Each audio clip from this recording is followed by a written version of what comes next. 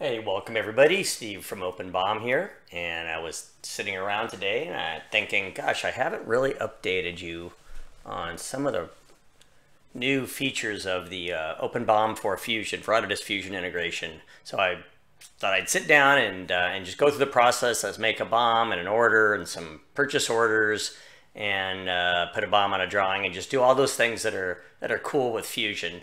And I want to point out at least two new features that I know you're really going to love. So the first thing I've done is signed into Fusion, made sure that I clicked any button that was up here that said update my integration. So if you have that little red button, be sure to go ahead and do that. And then the next thing I've done is open the gear differential model. Everyone knows I'm a gearhead, so this is a great model for me. I like it. It's got some assemblies and sub-assemblies. It's got a kit for bolts and a few other kind of cool things.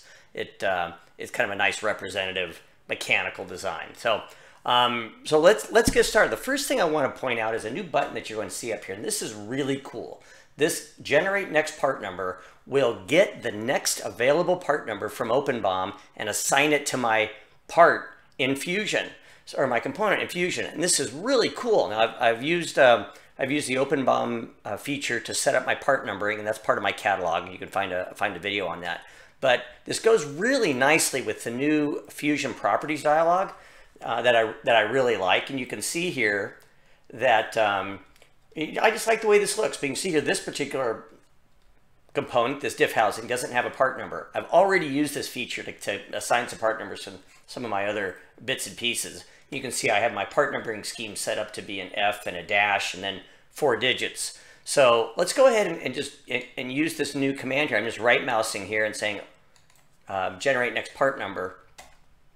I'm going to use this as a new OpenBOM command. It tells me what catalog to get the number from. It gives me some information about whether I want to override any existing numbers. Here it tells me F1225 is going to be my next part number. Yeah, that's what I want. And awesome, we have assigned now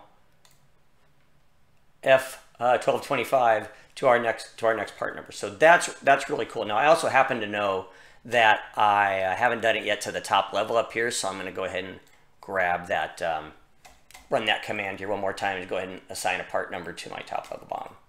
And I expect it to be something like F1230. Let's just double check.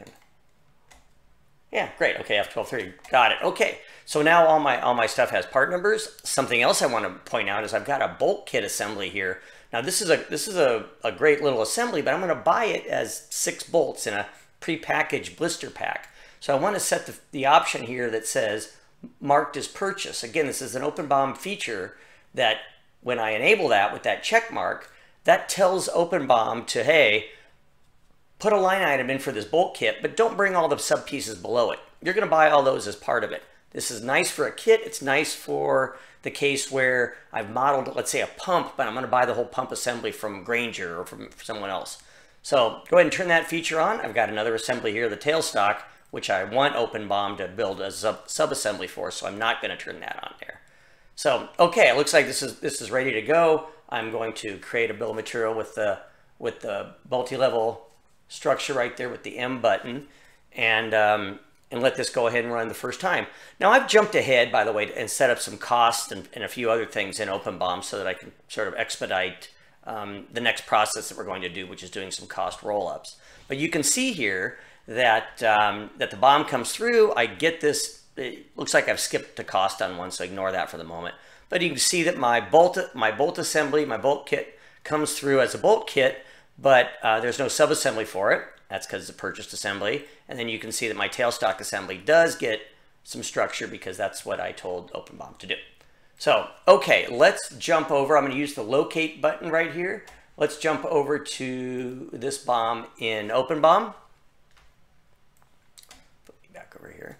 And let's just kind of take a little deeper dive and see what we've got. You can see that my extended cost is complaining a little bit, and that's probably because I don't have cost defined somewhere for this. So yeah, right here, let me get that so I know the cost for that is $34.45. So once I type that in, all my cost calculations work out. So this is a great looking bill of material. I've just got an order for 10 of these differentials. I click the order button.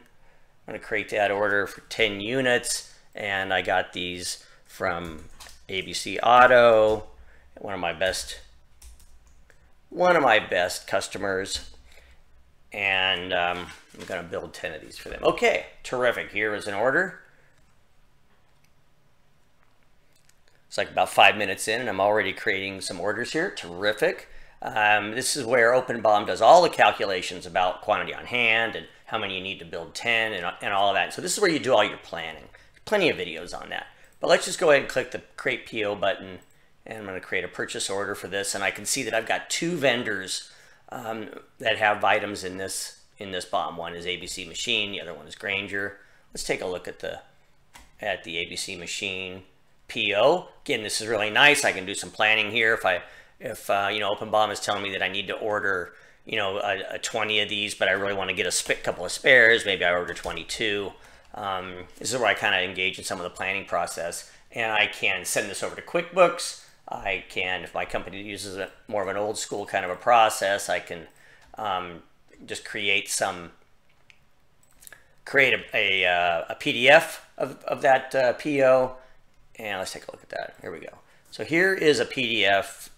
I'm at the 6-minute mark. I started with my model. I've already got PDFs of my purchase orders. I can fax or email this over to my supplier. That's terrific. When my supplier ships me the parts, I click the Receive PO button up there, click yes, and OpenBOM receives all those in, puts all those quantities that I just ordered, puts all those in stock.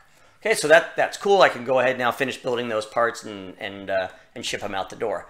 Now, I want to circle back because I do know that there's still a lot of folks that put BOMs on the face of drawings. So I'm going to go ahead and open up the drawing for this differential. I want to tell you that, again, ahead of time, I went and created a template for my drawing. And very easy to do with the OpenBOM template manager.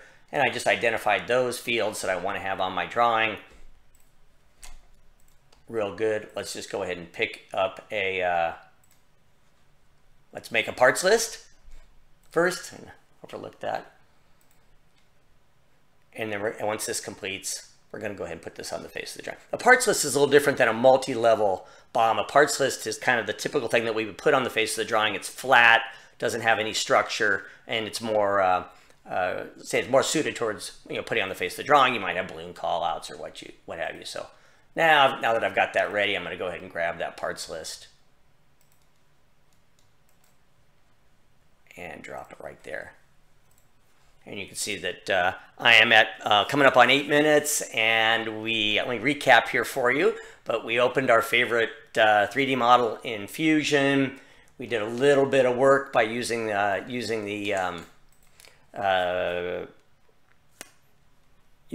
settings here to grab the part numbers, and also using the setting to mark it as purchased. So we kind of did a pre-work on our assembly in Fusion. Click the multi-level BOM button, got a BOM and OpenBOM, created an order, did some costing, created some POs, received them back into stock, went ahead and updated the drawings for the guys on the shop floor, threw a flat image of the bill of material on there, and we're done. So anyway, there we are in about 8 minutes. We got a nice process complete. We'd love to hear from you at support@openbom.com, or if there's anything else you'd like to see in a video, please be sure to send it over there. Thanks.